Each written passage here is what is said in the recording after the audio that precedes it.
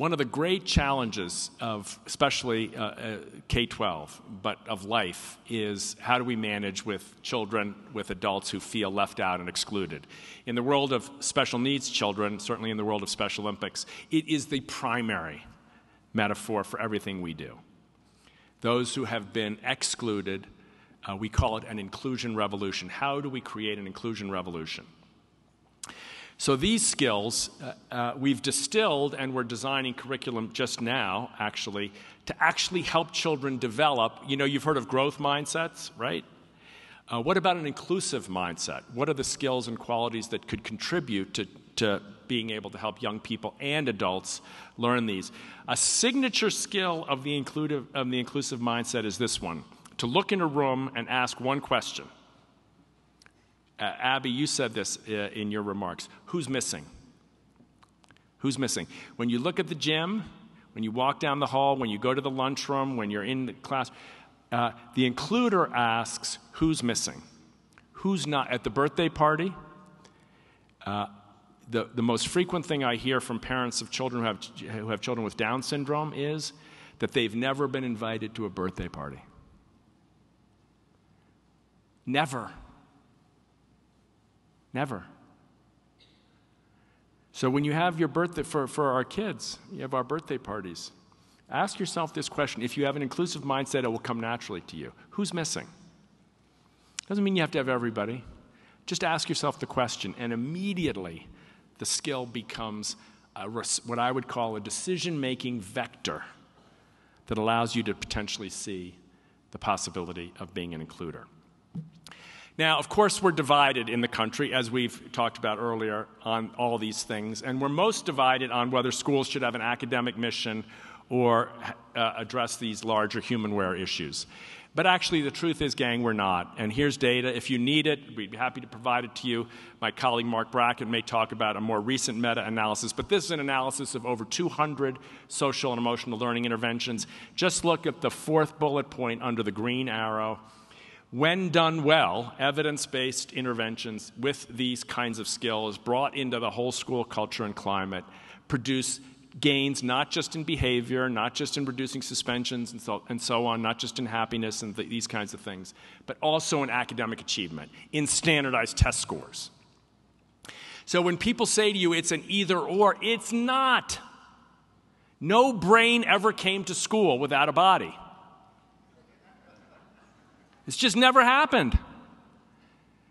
No analytic intelligence ever came without a heart. It's just never happened. So the idea that we shouldn't be training each other to see what children can't see themselves, to see them, to help them see themselves and others, is ridiculous. Well, we've got conflicts about funding. No, we don't. This is Utah parents. What do they want to prioritize with COVID-era funds? Social and emotional wellness. Okay, so all of these divisions, I dare say, are myths. I don't have time. Wish I had time to get into this, but I just want to highlight this one top line here. The number one concern that aligns teachers and parents is that it is essential right now, the currency of our time, in my view. The currency of this realm is trust. And until and unless we focus on our capacity to strengthen the trust between us across the apparent divides, we will not be able to solve any of our more pressing problems. So you'll hear lots of this language. Some people like emotional intelligence. My colleague Mark Brackett loves this term. Some people like values education. Well, we like values education. Some people will say, no. Cleveland calls the work they do in the Cleveland Public Schools humanware. Okay? Many people want to prevent bullying, which is the isolation, the exclusion, the name-calling, the contempt that comes from a lack of self-awareness and relationship skills. Bullying prevention. Oh, we can do that. That's fine.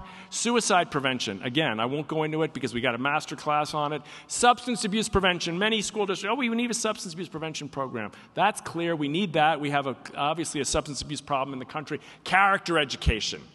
Some of these terms lean a little right. Some of them lean a little left.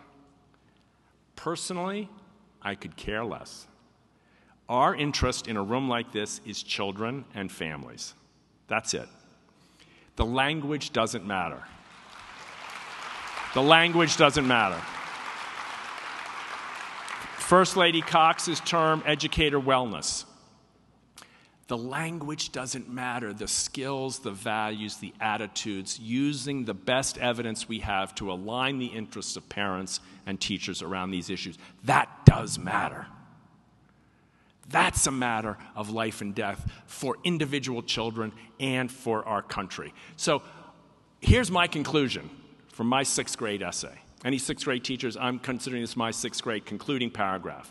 When it comes to supporting the emotional strength and safety of our children, parents and teachers are not divided. When it comes to social and emotional learning and academics, parents and teachers are not divided. And when it comes to teaching social and emotional learning and promoting equity, parents and teachers are not divided. We want all of these things. And the fact that a small percentage of people, remember, 75% of Americans have never been on Twitter. 75%. And we're responding to the 1% of the people on Twitter who are the most hostile. As though we're divided. It's a lie.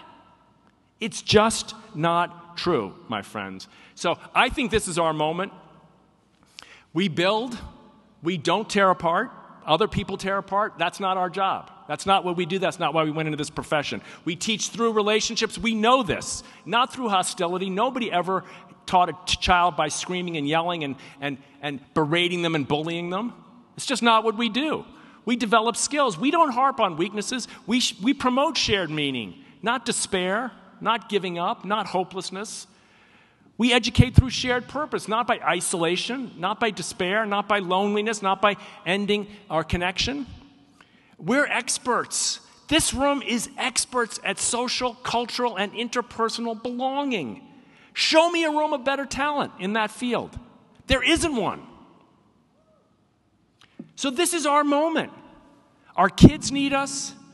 Our families want us to respond to the call. Our country needs us. So I just say, why not? Why not every teacher in Utah trained? Fill in the blank. If you don't like social emotional learning, I'm sorry I keep saying that, but I just know that sometimes is a red flag for people. Fill in the blank. Why not a curriculum and a strategy supported by teachers in every district? A lot of superintendents here. Get the parents involved. It doesn't have to be us versus them. Build a process where we can create a systemic response to the needs of our children. And as Abby said at the beginning, why not, in times of pain and division, a commitment to empathy? I mean, it doesn't have to be that complicated.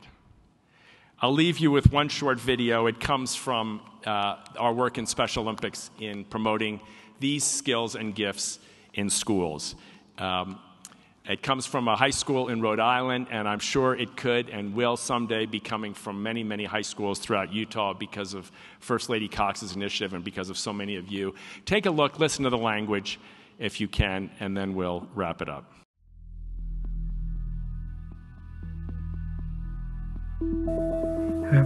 Penguin?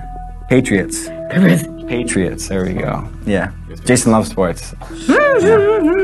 Yeah, Jay loves Patriots. Who do you like? Gronk? Say it. Gronk. Everyone's curious, like, living with a person with, like, disabilities, like, how daily life is, and it's like, I don't know, just normal.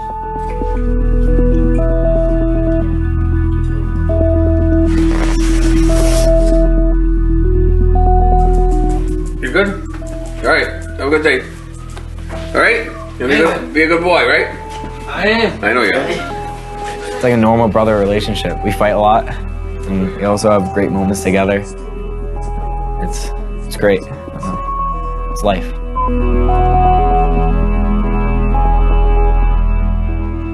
You know, I think that when you talk about Evan and Jay, you talk about, you know, they're really one person here. It's not Evan, it's not Jay, it's Evan and Jay. Jay's just like a big ball of joy. A student who typically you wouldn't hear much communication from, but when you do hear it from him, you feel it. He greets you in the morning when you walk in. He wants to get up and make sure everybody's smiling and having a good time. So he may go by you, tap you on the shoulder. He may make a silly face. Who's on your basketball team? Evan. Evan. Who's he again? My brother? I'm my brother. My brother. Evan and Jay are instrumental in our inclusion movement. Evan Hallberg alone is the dream for a teacher. Programs like TOPS, Special Olympics, and most recently Unified Sports have provided a foundation for individuals of all abilities to express themselves and succeed in society. You don't really know until you're up there, and that your heart's pounding knowing that you have to like give this 1.5-page long speech in front of everyone. I know that when I graduate from high school, I will miss the times I've spent with my brother. Even the little things, like car rides at school, with the radio booming and him dancing in the backseat. I started like sobbing a little bit, and then Jay put his arm around me, and then after that I knew I was kind of like done. But I remember that I'm talking in front of the entire school and I'm on TV, so I had to keep going. Making a contribution to a huge movement is the biggest thing anyone can really do. It feels humbling. For this is why I choose to include. Thank you.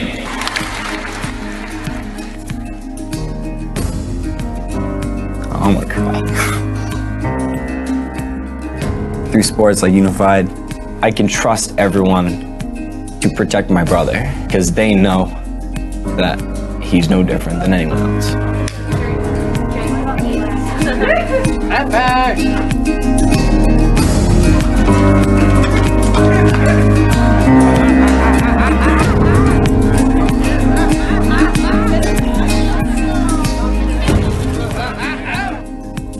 Brings like no greater joy. Yeah.